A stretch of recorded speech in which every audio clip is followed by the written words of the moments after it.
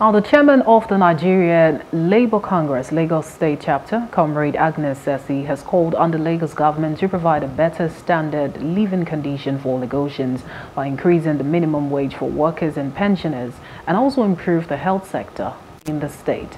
The governor of Lagos State, Babajide Sanwo-Olu, who was represented by his deputy governor, Dr. Obafemi Hamzat, in his address, noted that the government will surely address the wages of workers and provide a better standard of living for Lagosians.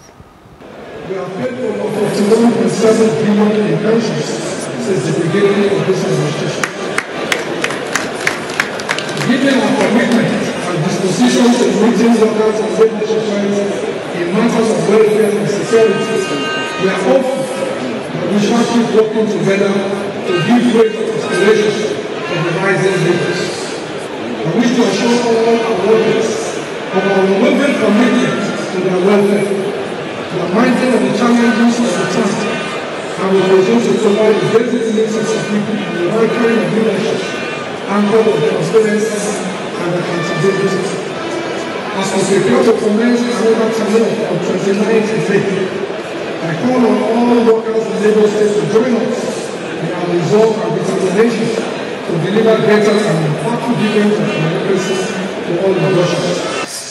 Mr. Governor, sir, you need to beam your searchlight into the library scheme. There are probably unacceptable practices capable of derailing and railing the beautiful scheme that you launched. Energy and manufacturing boost.